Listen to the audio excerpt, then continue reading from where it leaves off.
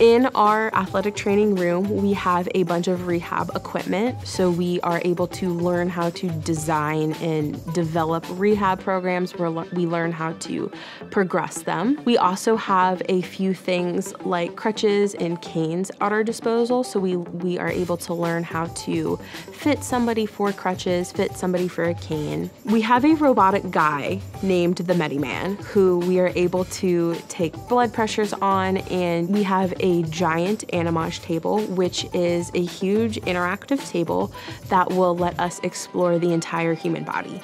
We are able to pull up the muscular system, we are able to pull up specific muscles.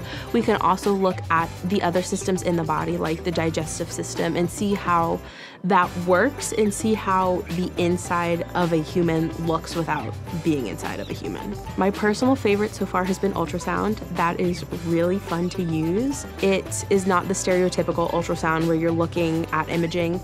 This provides healing properties and like heating effects that will help the body feel a little bit better.